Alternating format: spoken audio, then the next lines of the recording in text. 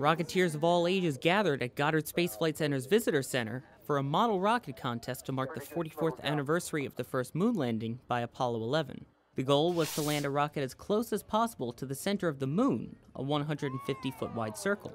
Wait, could you win if you get your rocket stuck on the flag? I would say that's pretty darn close. Launch. Only 18 of the almost 100 rockets launched actually landed on the moon. Good job. Rachel hit the moon. 3, 2, 1, launch.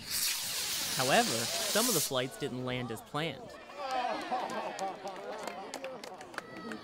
Jack, you're a Tiger Scout.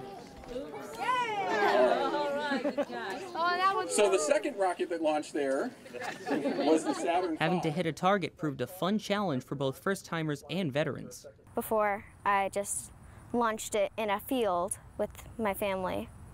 Never been in a contest before. It was a lot more organized. It's a lot of skill, I'd say, in general. Really, we put a huge amount of effort and thought into it, and it just all clicked and came together. In other words, we winged it. Yeah. The contest is one of many launches held at the Visitor Center throughout the year that allow families and enthusiasts a chance to send their model rocket soaring.